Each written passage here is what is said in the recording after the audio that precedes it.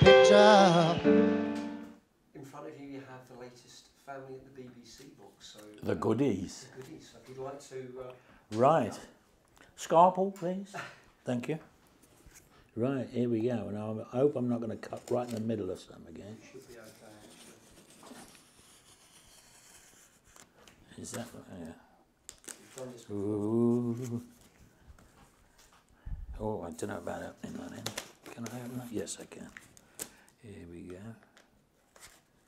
It's been taped rather heavily at the bottom. Blimey. Should you wish to buy this, they'll be well packaged when you arrive. There'll be no breakages. Oh, there you go.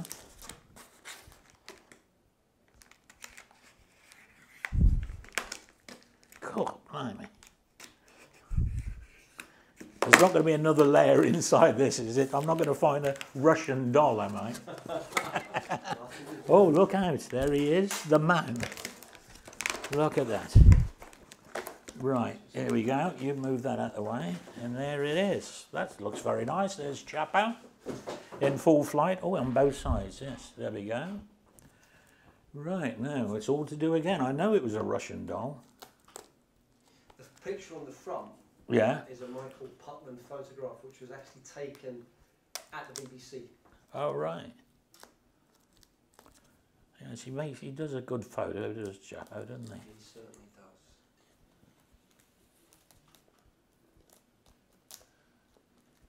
Did you see that thing where we played in Germany a little while back? Hamburg, it's just outside Hamburg we played a show. I missed it. It's I'll send you the link actually because it's really well videoed. It's like 5 camera job, you know, with you know, sort of everywhere. But it's Chapo, we did, I don't know, we played it I played it 30 years ago with him, and he went, wow. And at the end of it he goes, see you in the next 30 years then. Right then, okay, we've got that bit out. Here we go then. Oh, this is all very posh, this is. Look at this. Wow, Top Gear. A few Top Gears there. Saturday Club, yeah. Was that a live? That was a live gig, wasn't it? I think there was a couple of live gigs. Yeah. I always liked the ones with Peel, wasn't it? Was it with Peel or what? It varied, but generally it was. Yeah. Yeah, it was nice because it was one of the little theatres, I can't remember now, but one of the BBC theatres. And it was really nice atmosphere, maybe 150 people, 200 people, something like that. Really nice, sort of, you know, all fans, you know, of course, so you can't go wrong, can you, really, you know, when you... Well, look at that. Wow, there's a few... It's the first 4 CDs, and there's 4 at the back. 4 at the back, right, okay. But this lists the earliest family recording that did for the BBC, which was in November '67. Okay. And it was thought to have disappeared. We managed to track 3 out of the 5 tracks, which includes Seen Through the Eye of a Lens, which is a real rarity and obviously a real gem to find. Yes, I can't. Well, so those are what? That's what from. Oh, I say 67 to 68, the first one, and then CD 2, 68 to 69. So that was probably before my time, wasn't it? Yeah, that was that particular period. those first 2 ones, yeah. And then 69. That might have been. I'm not sure whether I was. Oh well, it was definitely John Peel's Sunday show. We've left all of John Peel's and the broadcasters' narration in and interviews because it just adds to the authenticity. Yeah. The clearance from Sheila Ray. What a laconic old sod he was, wasn't he? Absolutely. You know? But Family were one of his favourite bands. Yeah, I know that. Yes, I mean, he wouldn't sort of, he would never tell us that, of course. But I know, I mean, it wasn't until later that you actually realised that you seem to be on these shows more than other people, you know. Yeah. And you know what I mean? It's like, and you think, well, we're on there an awful lot of times, you know. Yeah, good. Drowned in Wine. Wheels, yes, go on. Some of these tunes I can't do. Blow by Blow. That was an ad hoc thing. Yes. Well, the thing was, I can remember, actually, now here's an anecdote that you might have to edit out, but I can remember doing this show, that particular show, and he says, what are you going to do for encore? John Peel said. And we said, well, we always do this jam at the end. He said, what's it called? He said, well, we usually call it the blow job. So he went, oh, well, I can't really announce it as that. So anyway, that's what we found out. He called it, you know, for the thing, blow by blow, yes. But yes, Bob Harris show, yes, a few there as well. But the thing is, it's nice because it bookended with the last ever show from '73 as well. I discovered a version, or Suite d'Avery, and whether it's Brian Matthews saying that could be the last ever track from The Family, because we believe they're splitting up. Oh, yeah, yes. It's all in the notes. Yes, doing their thing, yes, I remember that, doing that show for some reason. Right, let's have a look in the book then. Oh, a poster as well. Missed the poster, haven't I? This is the poster. This is a very rare poster. To promote the family entertainment album. Very un-PC. Oh, wow, yes. But a classic of its time. Here we go. Evening of family entertainment. Do you want to drop it a bit, Rog? Because I can't quite. Yeah, you can't see it. Just a little bit lower. Perfect. There you go, that's it. That's a bit un-PC, isn't it? Now, do you know the story of that? I don't. Because this was before my time. Mm-hmm. But what actually happened was that they decided at that concert that they had jugglers and whatever, you know, because of the album and all that sort of thing. And they decided they would all do different individual solo slots. So I don't know what Rog did, and Charlie did something on their own, you see.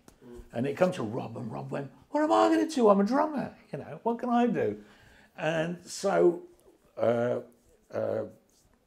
Jim King, I used to live just around the corner from them, and Jim King used to come round. I was in a band called the Blossom Tellers at that time, and he used to walk round from Lots Road into just by where the Chelsea football ground is. He'd walk round and we'd sit in the back garden, and I'd play flute and he'd play soprano, and, you know, away with the fairies, really, you know, so on a Sunday afternoon, as one did in those days, you know. So we'd do that quite regularly. He'd come round. Anyway, Rob's panicking, what shall I do for the gig? And Jim King said, why don't you get my mate, he plays vibes, and why don't you, I'm sure he'll knock up a bit of a tune and you can like play a bit of a solo in it. So that's it, they got me in to do this show, just to play with Rob. And we played it, and, you know, I played a little thing, we did little fours, you know, where I play a little solo, and Rob would go. So was that your first connection with family? That was it, yeah. Wow. So I did that gig and went away, and I was still with the Blosses at the time. Then I left Blosses, and I joined a band called A Collection. Mm-hmm. And then Jim was, you know, he was losing the plot a bit, unfortunately, Jim King was, you know. So it was a trouble. He was a talented man, you know. But anyway, he lost the plot, so they decided they had to, you know, lose him, you know, unfortunately. And so I think it was Rod said, what about that guy that plays the bottles? You know, because, you know, the tubes on the vibes, you know. And he said, what about him? You know, so they went, yeah, let's go. So they rang me up and said, you fancy joining family? So I went, oh, that'd be lovely, thank you very much. So unbeknown to us, we've included this poster, and yeah. It's very apt. Yes, it is. That was how I got the gig. That particular gig was how I actually got the family gig. You know? And I, to be honest with you, I knew Jim, you know, and I knew Roger's singing, and I joined because of Roger's singing, to be honest with you. And it wasn't until you join a band and you realise all the little talent that lies within, if you know what I mean, and the writing, you know, that's what came secondary in a way, but you know, the first thing is Roger's voice, power voice, you know. So that is it. That was my CV. That was, in fact, you know. Fantastic. So there we go. That's it. Yeah. Well, I think a lot. Having spoken to a couple of the fans, they're very excited about some of the photographs, because there's a lot of rare photographs we've managed to track down from the likes of Michael Putland and Gio Fermanovsky, and it's added to the interest really. We've tried to include as many BBC shots as we can. Yes, I always love it. That doesn't look like a yellow kit, but Rob's kit. He actually bought. I don't know if he bought sort of yellow toms, the kit, but the bass drum was not yellow. So what's that stuff you put on shelves, you know, in the kitchen? What's it called? Like Poli, you know that thing, you peel it off and you put it on a shelf. yeah. Oh, You know what I that? do. I know what you mean. Well, anyway, that was his bass drum was covered with that. Because well, yeah, the two toms were yellow, but he, you know, the bass drum wasn't. So what's it called? I forget now. Anyway, but you know what I mean. But yeah, this good old picture of Top of the Pops there. Nice, and that looks like the island.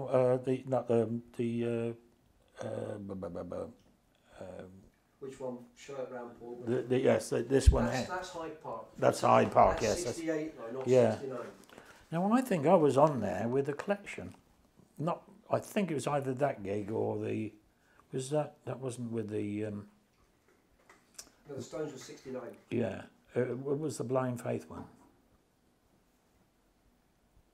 I don't know actually. Yeah, I can't remember. But I know I did that. I did that with a collection, and of course, what's his Jeff Dexter? You know Jeff Dexter. Yes, yeah. Jeff Dexter rang me up and he said, "I've got some photographs of Hyde Park. Are you playing with family?" And I went, "No, you haven't. No." And he said, "Well," he said, "if it wasn't family, it was somebody else."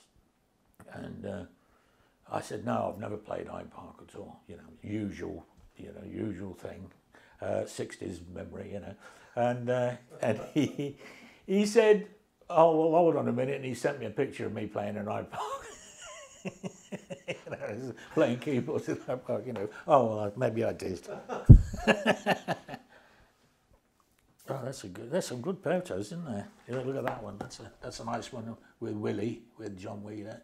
That was been seen before. That was included in the book, but again, it was related. I think it was at a BBC session. Yes, it is. It looks actually like a mime to me. Well, it is a mime because there's not a mic in sight or an amp in sight, is there? Managed to train us all to do that at once. That's something else, that is. I think that was also from the BBC. Was it? Yes. Because normally, as you noticed, most of the pictures, especially on albums and stuff like that, we always went for the outtake. You know, when somebody goes like this, we go, "Well, that's the one." I mean, somebody put up on Facebook a while back, and I love it actually. Is the Strange Band EP with the green face. And it was just like Willie was pulling this really weird face, and somebody said, "Let's paint his face green." You know, a Strange Band, and it just sort of worked, didn't it? You know, but we really always like the outtakes, you know, because otherwise you can't take yourself very seriously. No, you know? No, I agree. God, my old rig there, blimey.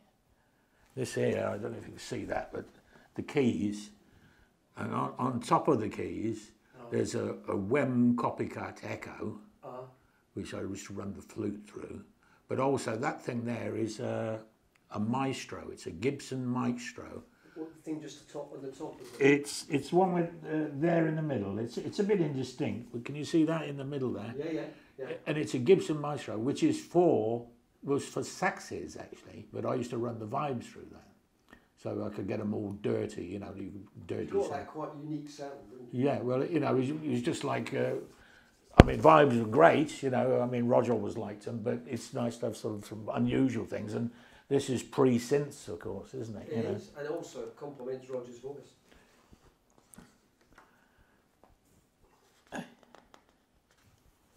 I think there was only 6 sessions we couldn't get. That one's from one of your last. That's the last tour. Oh, that's the Rainbow. That's a Gio Fermanovsky shot. That's from Linda Lewis, isn't it? It is. Yeah. Yeah. That one there. Yeah. Linda's still going. She, I noticed actually, there was a bit of a Pete Feenstra put a thing up for Cregan and Co. Of course, they're playing all over the place, and she got up and sang with them. So that was a sort of turnaround from yesteryears, because they were an item during this time. Of course, they were an item. When's that from? That's Top of the Pops again. And I can tell by that, you know, it's weird how you see that picture here. That's in my own time. Exactly, I was just about to say that. I can tell by the actual mullets, the chord I'm playing there. It's that weird chords at the front. I know that is the front of In My Own Time. And we have a then and now. Right? Yeah. Oh, yes. What a handsome brute I was in those days, eh? There's some even better ones coming up. Oh, was there? Oh, bloody hell. Now that's a particularly amusing one. Have you seen the names? On these this one here, If yeah. you look at the names, Yeah. look what they've written. They've got the wrong people. Oh right, yeah, it's got Rick Gretsch there, yes. I still bump into his missus, well, his widow, occasionally. Actually, she lives not far from Malvern. Oh, right. She's still about. Jim King, yes, Rick Gretsch. Definitely got it all totally wrong there,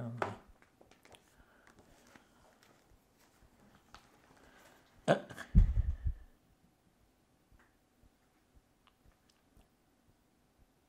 they? Typical Rog, that one is, isn't it? It's like, you know, obviously the photographer's gone, no, lads, can we have one that's absolutely sensible, please? You know, like, you know, like, it's not messing about. And of course, we've all put the serious expression on our face, except for Rog.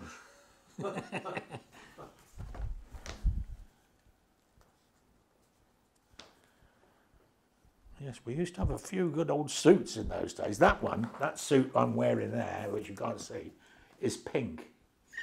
Really? Yeah. And I think... it was of the time, wasn't it? 70, yeah, 72-ish. yeah. That's the Woburn Festival, where Hendrix headlined. Oh, right. Okay. Yeah. Oh, that's of course that was it. Rush. Now, that one there, I think, was... yeah, and it was Spanish Tide. It was, that's right. Spanish Tide, I think. There's a couple of the two tracks are on the DVD that's included in the package. Yeah, yes.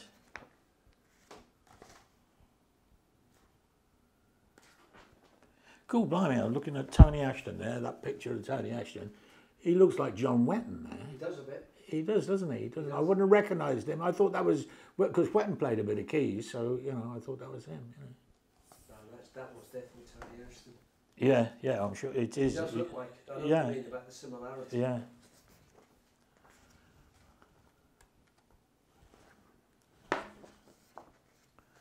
Bloody hell, the old balloons for days.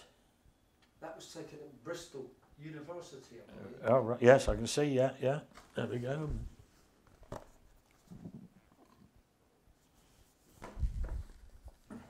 Charlie sported his famous double neck. Yeah. He actually one time, he would sort of get, you know, if he didn't feel that he was, you know, it was on top of the game, he would, you know, get really rappy with himself, sort of thing. And he actually put that down on against the amp one day and just jumped on it, broke it. So I had to get it fixed again. Yeah, it was fixed, yeah. I mean, I think it was, luckily, it was broke into two separate guitars, if you follow what I mean, but even so, fix it easier. yeah. I remember actually, rumour has it that Clapton offered him 1,500 quid back in the day, in the early 70s, you know, during the Cream time, you know. Wow. Now, how much that would be in today's money, you've got to add a naught to it, haven't you, really? I would say.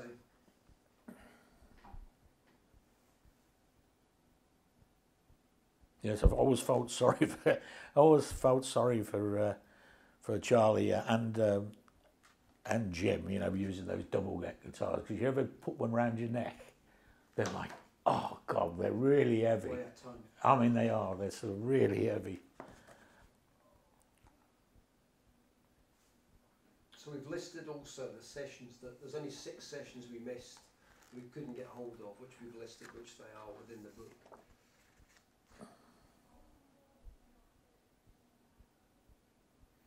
Wow, this is obviously. I'm looking now at this picture of. I've seen a black and white of these pictures, but I've no idea what's going on here.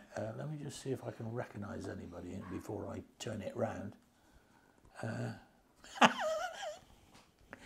I'm looking at this. This is obviously it was an actual do for one of the albums, I think, and I think it was at the back of a club. Which club it was, I don't know. This one here, I've seen a colour version of that. The one on the right, yeah. That one there, I've seen a colour version of that, slightly different. But this one here, I've never seen before. That's fantastic, isn't it? We get that one there. It is. It's. I thought the album was it only a movie or was it? No. It was. I wasn't in a movie, so Well, it had got to be Fearless or. Jim Cregan's in there. That's Yeah, it's Jim Cregan. So it'd be. Bandstand. Yeah, no, actually, it must have been. It couldn't have been for an album, could it? Because Jim wasn't on any of those, and he was on only a movie, which I wasn't on. Yeah. So it must have been something. In between albums, maybe. I'm trying to see the people here. I bet there are people who would recognise some of these women. They're so great. The girls look great, don't they? But the amazing thing is on the outside. That's Tony Gorbish, who handled the band in those days, dressed as a kind of, and this is Brian Coles, who was our sort of Percy. Well, he was the road manager, wasn't he? Well, he was a sort of tour manager, really. Yeah, he was a tour manager with the false boobs. Well, Brian was involved in the first reunion. That's right, he was. Yes, right.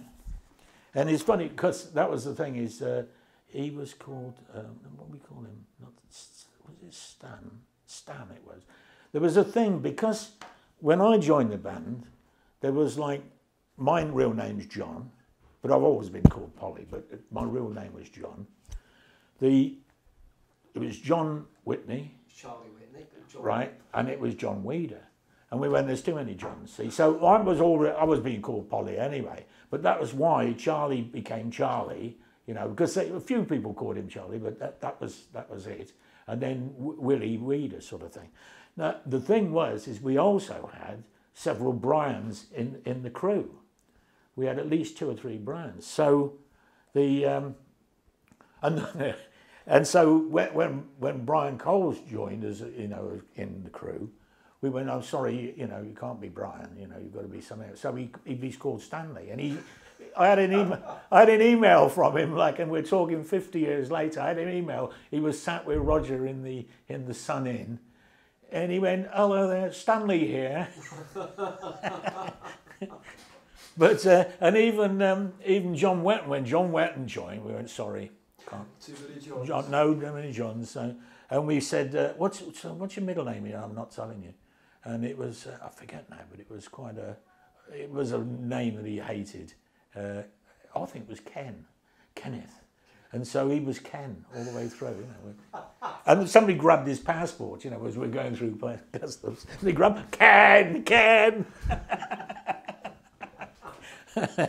So there we go. So it's funny how stupid things like that just they get a life of their own, don't they? Really, you know. We're intrigued to know what that was launched for because I haven't been able to find. No, you're right, because I thought it was an album launch, but it can't have been because me and Jim both been in there. So it must have been, but it must have been something. God knows whether it was. It might have been like a Christmas. I mean, it's all fancy dress sort of thing, isn't it? You know. Jim looks great in there, doesn't he? Like that.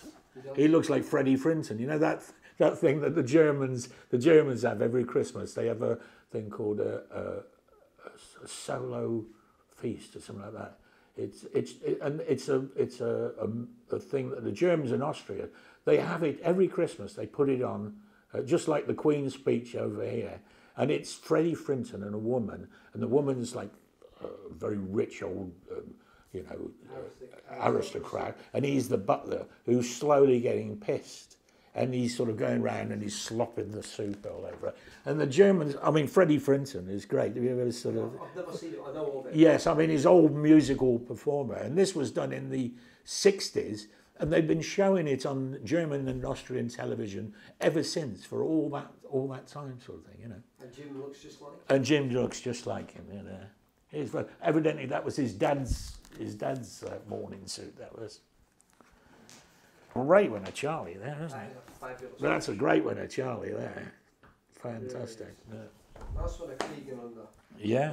Roger's right now as well. Yeah.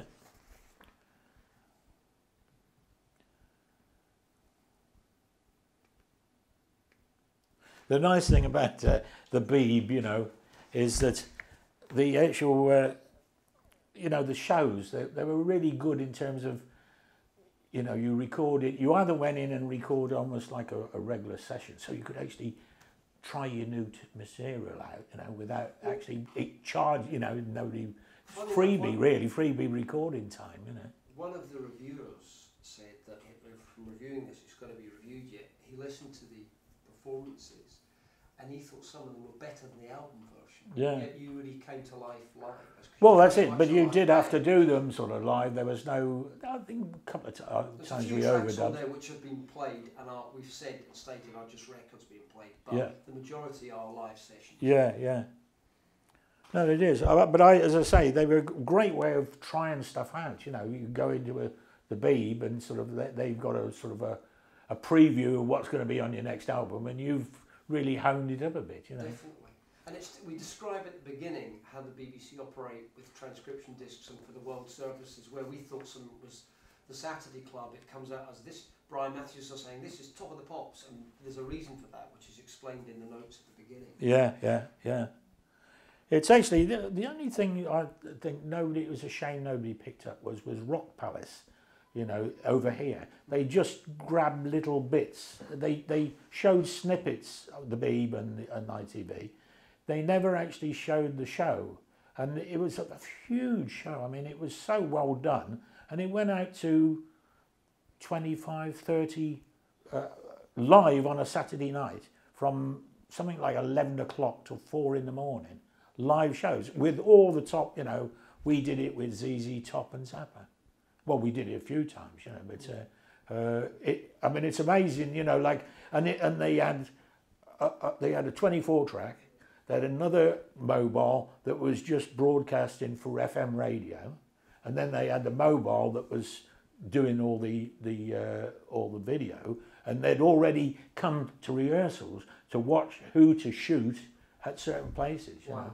I mean, they really did it well, and the I forget now who there's a couple of guys produced it, and it went on for years and years and years, and it was a great show, and it was live. I mean, it was. I can remember our manager. It was so frenetic because they follow you out the dressing room with the cameras straight onto stage, and there's no like if the string breaks, sorry, you know, the show's got to go on, you know.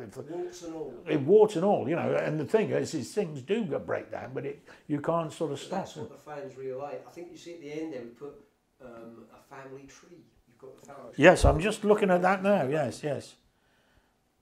But that's what the fans like, I think, Paul. Yeah. Is a lot of the live sets we've done. They want the bum notes and that because it makes it more real. Yeah, well, it was, you know, it's as Rod sort of says, you know, we sort of just threw it at the wall to see if it sticks, and there was nothing more cleverer than that. You know, it's just you like it, and oh, that sounds good, we'll do that. You know, so there was like vibes and banjos and really weird sort of instruments playing together, you know, sort of unusual. Yeah, well, it wasn't unusual. It was just that sounds good. Let's use that. You know, it wasn't like you can't do that. The fact that you were using vibes and, as you say, hard things like flutes. Yeah. Well, very nice. I'm impressed, lads. Well done. Thank you very much. Yes. Thank you for coming in, Paul. Yeah, no, it's good to see. Good to see you too. Here's the next one. Yeah, there you go. Next 30 years. Thanks a lot. Cheers. And I bit my gloves are torn.